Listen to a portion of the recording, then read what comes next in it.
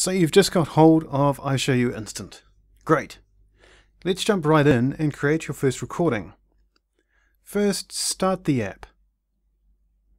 If the trial box comes up, just click Continue Trial. Updates are a good thing, so check for those automatically. Okay, now we're ready to start. So we need to choose what we're going to record. Now I've got this conveniently placed window over here, so I'm going to click Application Window, and then I'm just going to move the mouse over and click on the window that I want to record. Easy. Now when you're recording the screen, you're generally explaining something, so recording the mic is a good idea as well. I've got a headset mic, so I'll choose that. You can record application audio, you just need to install a driver, so this is something we'll cover in a separate video. For now I'll leave it off. Now we just press record.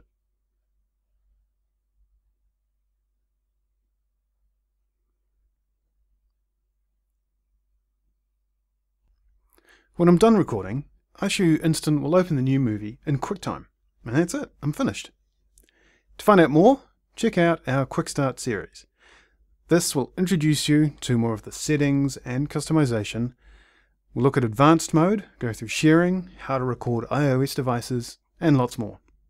Thanks.